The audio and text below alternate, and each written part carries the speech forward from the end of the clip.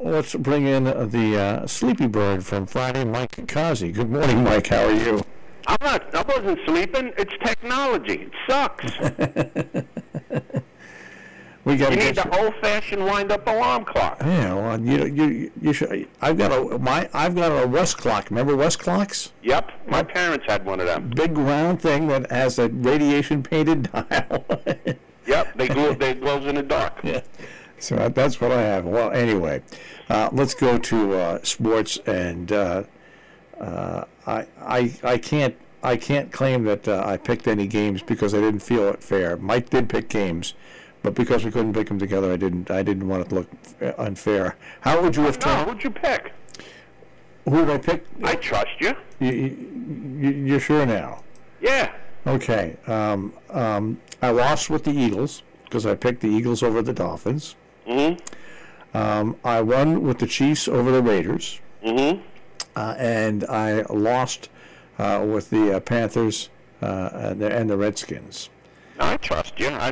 You won all the Thanksgiving Day games. You had Chicago, Buffalo, and New Orleans. You won all three of those. So you went 4-2 over the period, and I went 4-2 because the games I sent you, I took Kansas City, San Francisco, and Green Bay. So I won with Kansas City and Green Bay, and I lost with San Francisco. How bad is the NFC East, though? How bad? How bad is football? It's terrible. I was watching the Red Zone because I wanted to watch some of that San Francisco-Baltimore game since the NFL deemed watching the Giants and the Jets were more important. So I was watching that game, and you watched it when they put it on, and the 49ers blew the game. It was a 17-17 game, a little more than halfway through the fourth quarter, and they were going down the field, and it was a fourth down and under bad conditions. You couldn't try to kick. So it was 4th and 1 or less, and you figure you're going to have some kind of run-and play or a quarterback keep or something. They threw the ball and had absolutely no shot. And what happened? Baltimore took over on downs, and on 2 4th downs, they ran the ball and made the first downs, and then they kicked the field goal. So that was the difference of the game.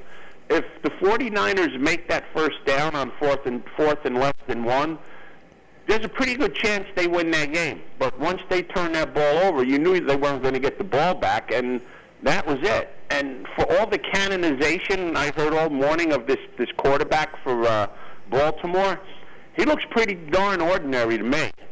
He barely had 100 yards passing. He ran the ball, which is what he does, for about 100 yards. And they were saying like he was the greatest thing since sliced bread. I didn't see it. I mean, the 49ers shut the Baltimore down cold.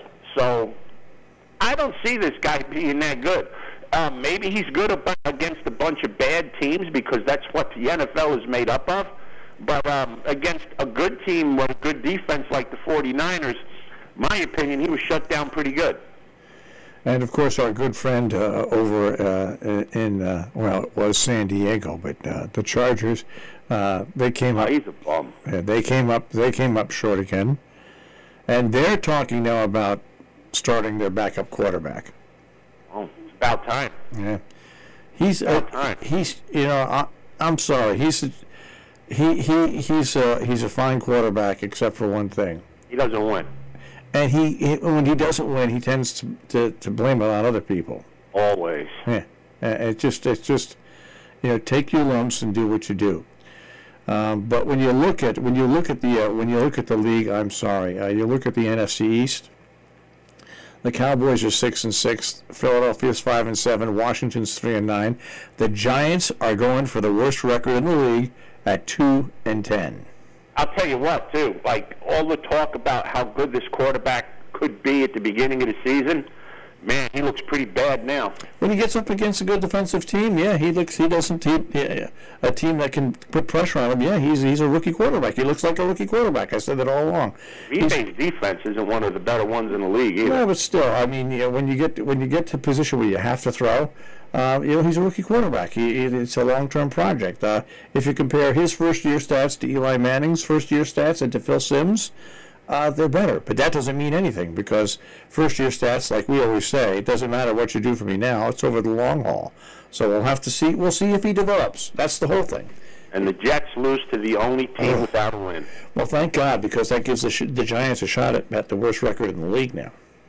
A shot. Yeah. I don't think Cincinnati's going to win any more games. They don't play the Jets anymore, do they? I don't know. I don't know. It's just terrible. It's just terrible. Yeah, I mean, I didn't watch too much of it because it's just bad stuff. I'd sooner watch Churchill Downs closing day any day. But, man, football stinks. It really is. I mean, and the good thing with the red zone is you see, like, the big plays of the games, and the big plays of the games are usually the other team screwing up. It's just, it's a pretty rough shape to watch. How about Vinatieri? You think he has a job today? No, I don't. How many did he miss yesterday? And a block turned into a touchdown.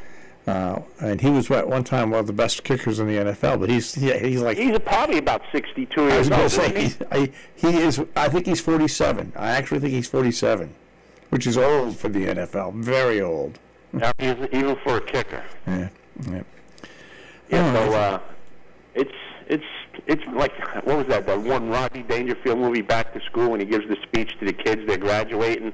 He goes, "It's bad out there." That's the NFL. Oh, it is. All right, so now we've got Monday Night Football. Who's playing? It's in Seattle. I know that. The Vikings against the Seattle Seahawks in Seattle. And I don't know, man. I don't know what I'm going to do there. I'm going to take Seattle, even though I don't like the coach. I'm just going to take Seattle.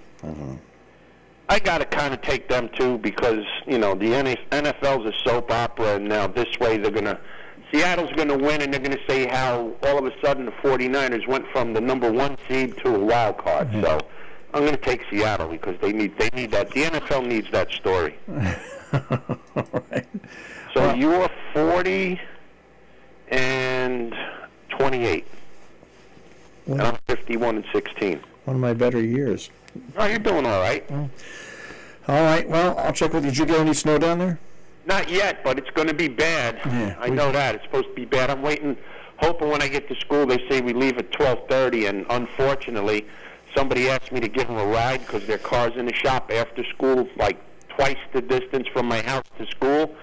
I really hope we get out early now because that's going to stink.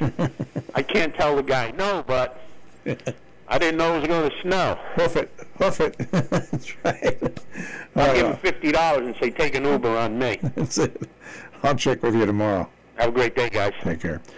Mike Cozzi with the Check on Sports this morning here on the Breakfast Club on Robin Hood Radio.